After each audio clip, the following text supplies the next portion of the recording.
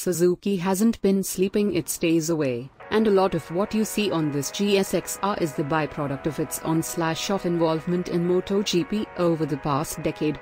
Milliseconds turn into microseconds at the highest level of racing, and the technology that's come out of Suzuki's race camp is nothing short of impressive. Race winning, even.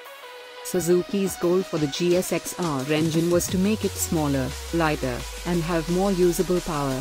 Bore and stroke go from 74.5mm by 57.2mm on the previous model to 76.0mm by 55.1mm, a ratio that promotes better top-end performance and helps keep stresses to a minimum, while also giving the inline-4 a small bump in displacement to 999.8 cc.